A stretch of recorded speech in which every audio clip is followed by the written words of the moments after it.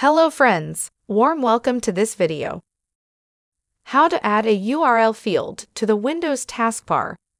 Are you looking for a quick way to access websites directly from your Windows taskbar? Adding a URL field to the taskbar can make browsing.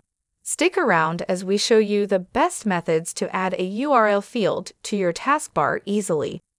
Method 1. Using the address toolbar, Windows 10 and older versions. Right-click on an empty space on the taskbar. Hover over Toolbars in the context menu. Click on Address to enable the address toolbar. A URL field will appear on the right side of the taskbar. Click inside the field and type any web address. Press Enter to open the website in your default browser. If you want to remove it, right-click the taskbar again, go to Toolbars, and uncheck Address. Method 2. Creating a custom URL shortcut.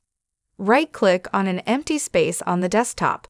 Select New and click on Shortcut. In the location field, type the URL of the website you want to access. Click Next and give your shortcut a name. Click Finish to create the shortcut. Drag and drop the shortcut to the taskbar. Click the Pin shortcut to open the website instantly.